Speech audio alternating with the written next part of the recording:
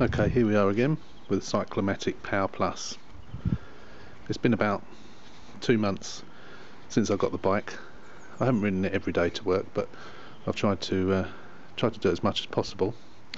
See, I've added a speedometer,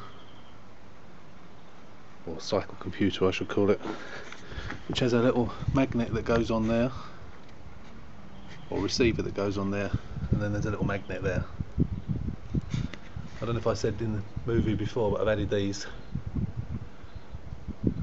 on the front and the back wheels, which flash when the wheel goes round, and they're brilliant. As I'm coming home from work in the dark, everyone is looking at the bike. Got me 2 lights on the front.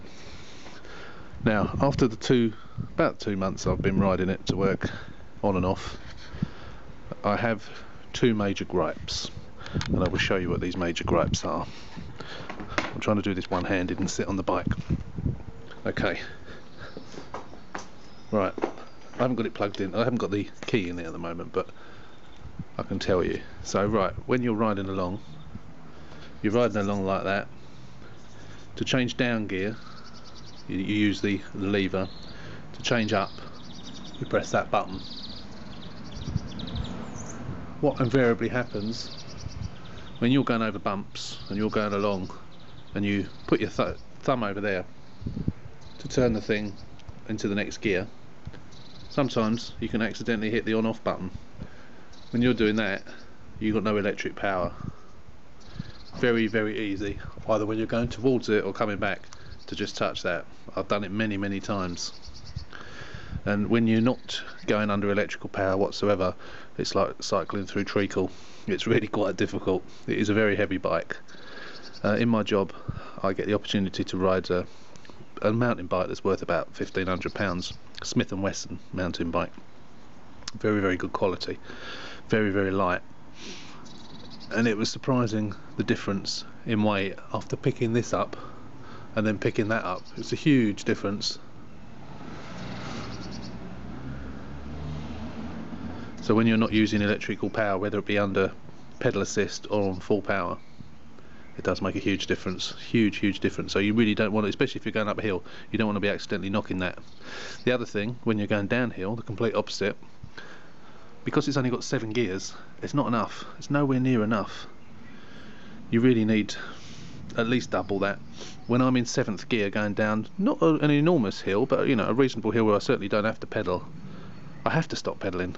I cannot, my legs are going around like the clappers if I keep pedaling. It's just really not enough gears. Having said that, the Ghost cycle, which is extremely expensive, although it looks nice, that's only got 3 gears. So whether the same applies to that, I don't know. But it really isn't enough gears. Why they've only put 7 gears on it, I don't know. Why they can't have 21 like a normal mountain bike is beyond me. The other thing I've realised is when you're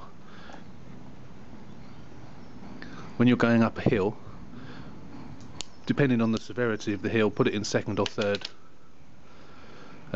The lower your gear, the better the electric power seems to work. So if you're going along in 4th and you start to go up a slight incline, change down to 3rd or 2nd, and you will get better traction from the electric motor. If you leave it in 4th or higher than that, you'll be really struggling to get up that hill. So that's my top tip for the day. Apart from that, I'm still enjoying riding it to work, and even up hill coming back. My journey is pretty much downhill going, or on the flat. But if you like riding in the dark, which it doesn't bother me, it's quite a pleasant ride home as well, even though I have the hills to contend with. But this does make it a lot easier to get up those hills. The final thing I wanted to say about it is, I think I mentioned it in the previous videos, was how good the electric power is. When you're on the flat, according to my speedometer, which is what the law allows, it will take me along at 14-15 miles an hour maximum. That's on the flat.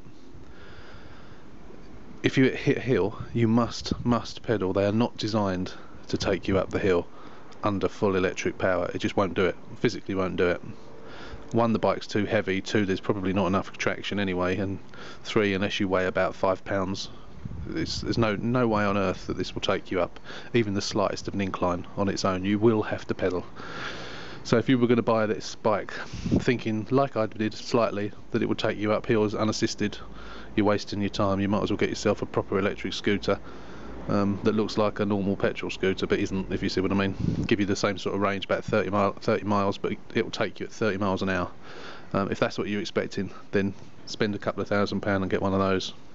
But still, for £399, bargain, absolute bargain. I'm thoroughly enjoying riding it. If I ever get any more to report, or if anyone's got any more questions, I've answered quite a few questions on YouTube about the bike.